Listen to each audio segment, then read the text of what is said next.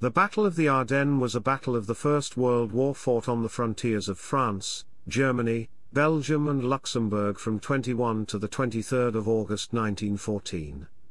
The German armies defeated the French armies and forced the French armies to retreat. The battle was part of the larger Battle of the Frontiers, the First Battle of the Western Front. Chapter 1, Background. Chapter 1 Section 1, Belgium. Belgian military planning was based on an assumption that other powers would eject an invader, but the likelihood of a German invasion did not lead to France and Britain being seen as allies or for the Belgian government intending to do more than protect its independence.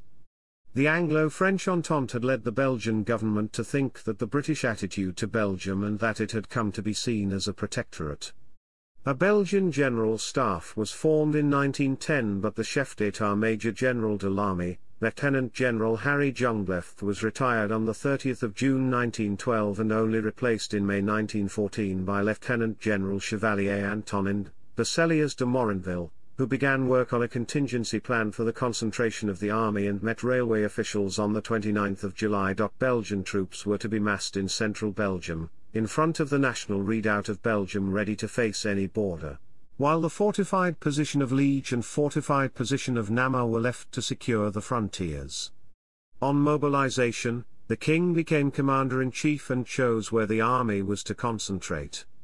Amid the disruption of the new rearmament plan, the disorganized and poorly trained Belgian soldiers would benefit from a central position to delay contact with an invader, but it would also need fortifications for defense, which were on the frontier. A school of thought wanted a return to a frontier deployment in line with French theories of the offensive. Belgian plans became a compromise in which the field army concentrated behind the river Geta with 2 divisions forward at Liege and Namur.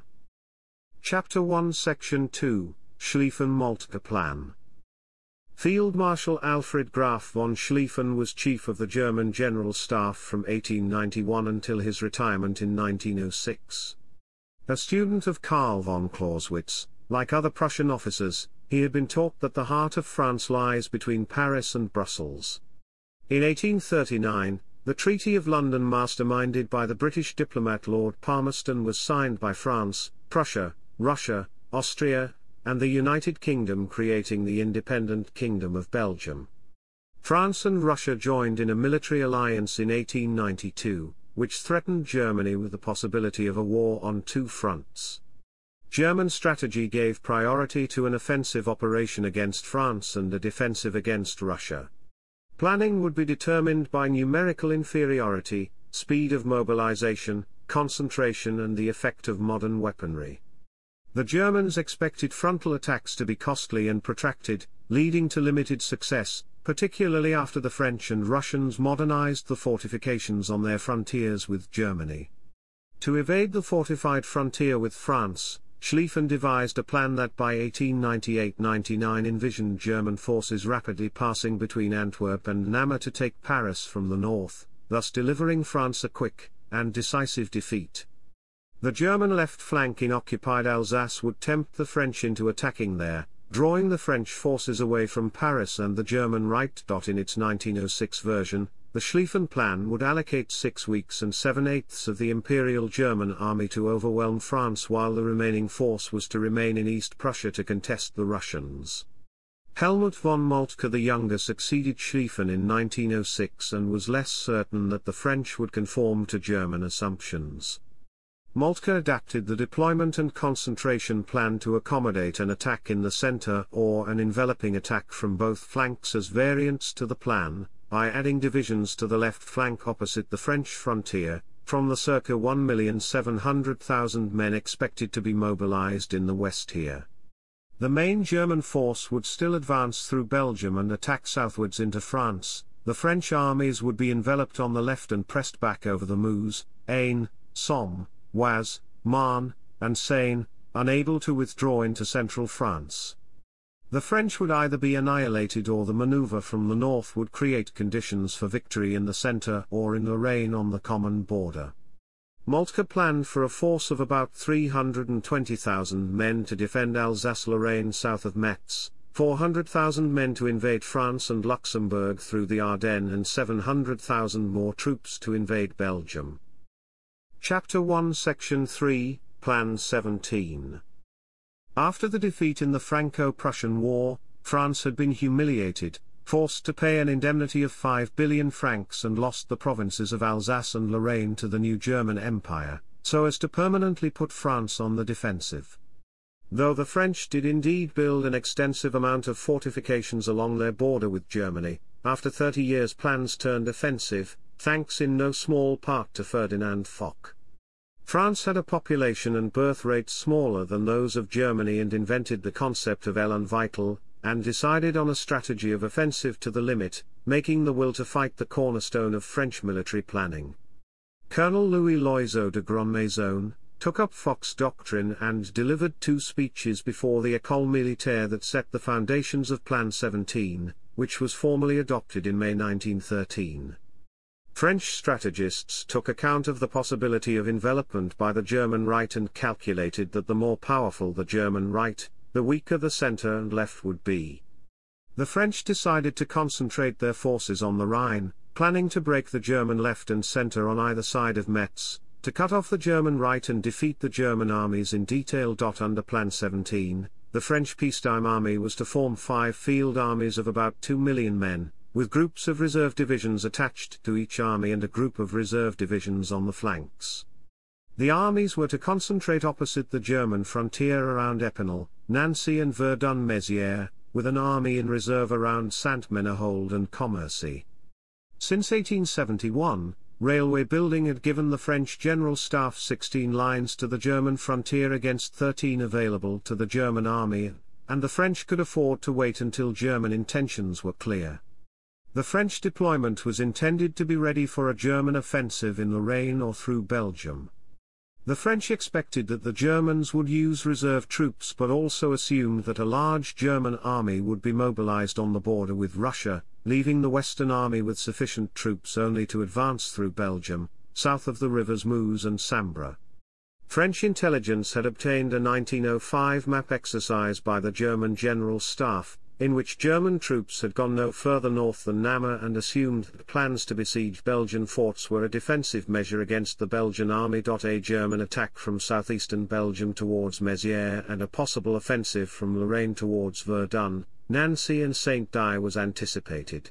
The plan was a development of Plan 16 and made more provision for the possibility of a German offensive through Belgium.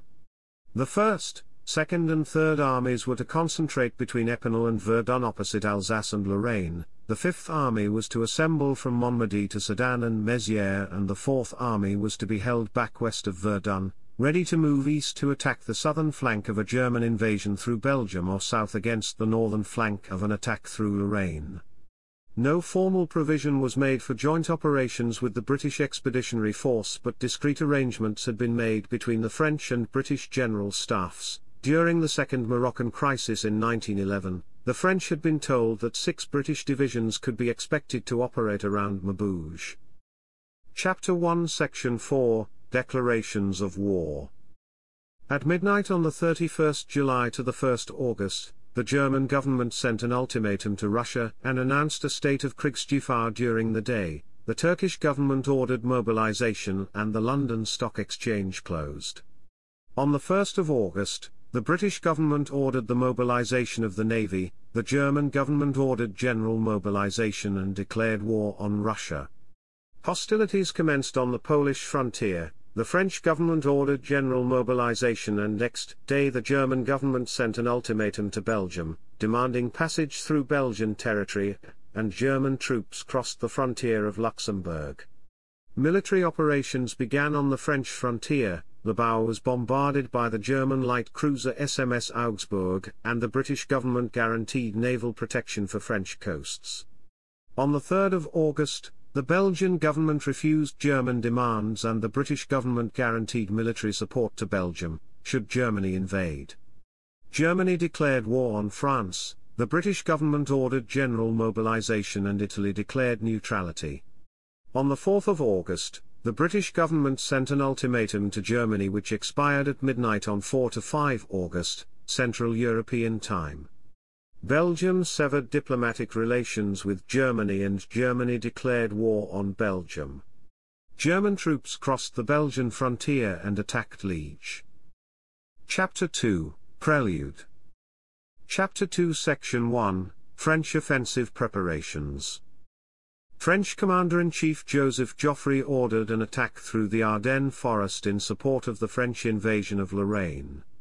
According to the pre-war French war strategy document, Plan 17, German forces in the area were only expected to be light, with French light, rapid-firing artillery proving advantageous in a wooded terrain such as that found in the Ardennes.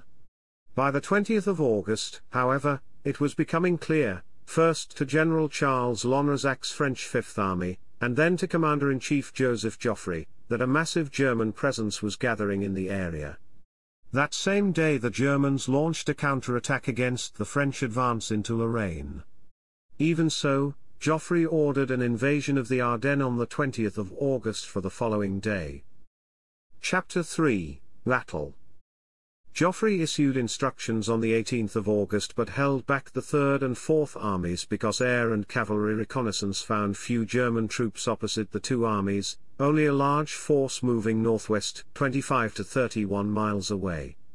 On the 19th of August the 4th Army of General Fernand de Langle de Carey was ordered to occupy the bridges over the Semois but not to advance into Belgium until the German offensive began. A premature attack would advance into a trap rather than give time for the Germans to empty Luxembourg of troops before the French advanced. On the 20th of August the German armies in the south attacked the French 1st and 2nd Armies and next day the 3rd and 4th Armies began their offensive. The 4th Army crossed the Semois and advanced towards Neufchâteau, and the 3rd Army of General Pierre Ruffy attacked towards Arlon, as a right flank guard for the 4th Army. South of Verdun, the 3rd Army was renamed Army of Lorraine and was to watch for a German offensive from Metz, which left the remainder of the 3rd Army free to concentrate on the offensive into Belgium.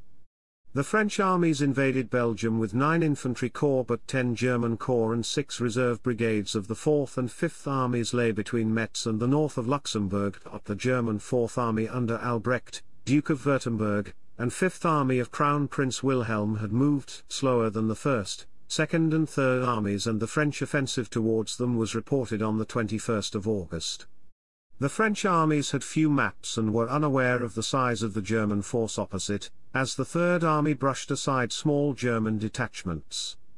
On the 22nd of August in the 3rd Army area, the V Corps attacked Dugin German troops at Lengwy at 5 am in thick fog and heavy rain, with no artillery support. As the fog lifted, German artillery caught the French guns in the open and silenced them. A German counterattack routed a French division and the corps was not rallied until the evening. To the north the 4th Corps also advanced in fog and encountered German troops dug in near Virton and was forced back also with a division routed.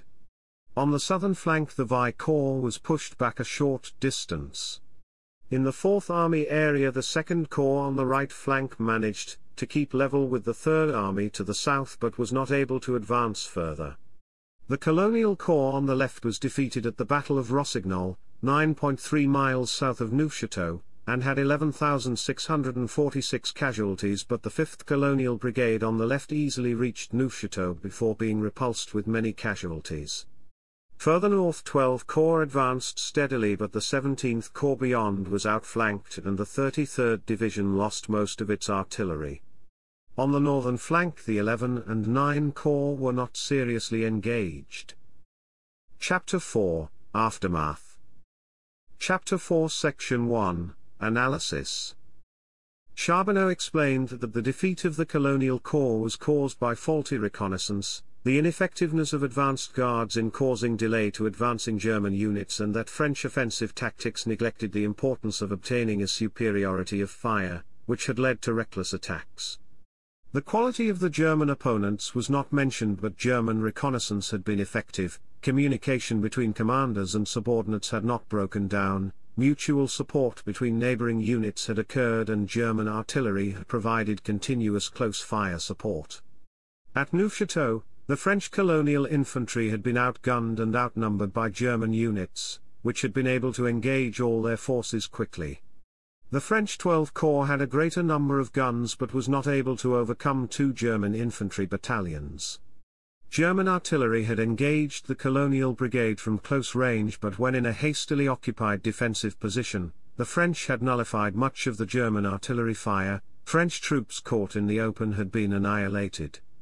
Both sides had attempted to gain fire superiority before advancing, and once this had been achieved by the Germans, they had been able to maneuver without severe casualties. The French commanders were ordered by Joffre to continue the offensive on the 23rd of August as early as possible, since his strategy depended on the success of the 3rd and 4th Armies.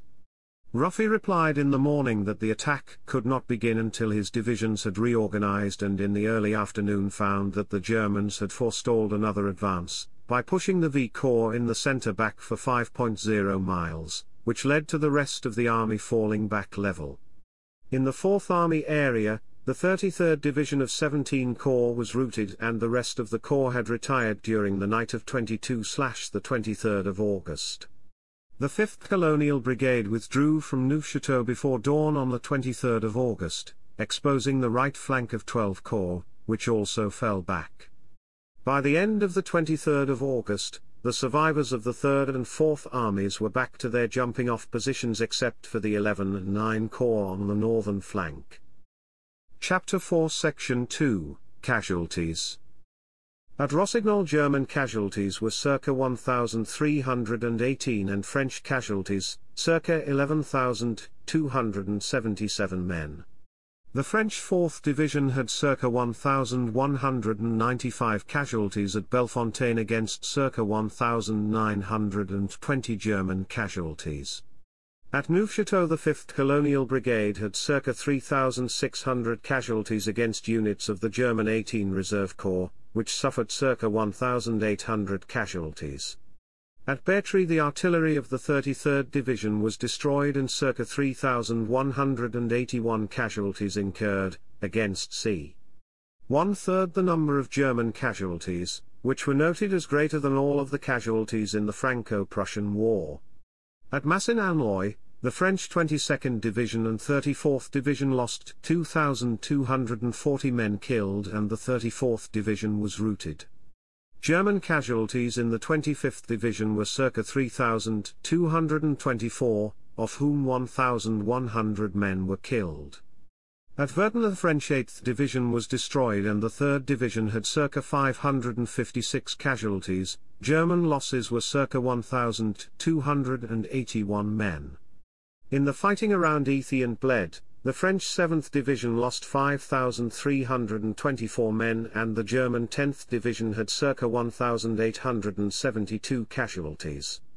At Lengui the French V Corps with the 9th and 10th Divisions had circa 2,884 casualties and German units of the 26th Division had circa 1,242 casualties. South of Lengui, German casualties in the 9th and 12th Reserve and 33rd Divisions were circa 4,458 men against the French 12th, 40th and 42nd Divisions, of which the 40th Division was routed. In 2009, Herwig recorded 19,218 casualties from 21 to 31 August, in the 4th Army and 19,017 casualties in the 5th Army. Herwig also recorded 5,500 casualties in the French 8th Division at Verton and wrote that at Ethy, the 7th Division had been stomped.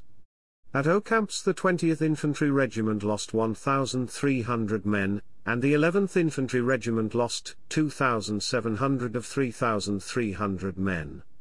The 5th Colonial Brigade lost 3,200 of 6,600 men.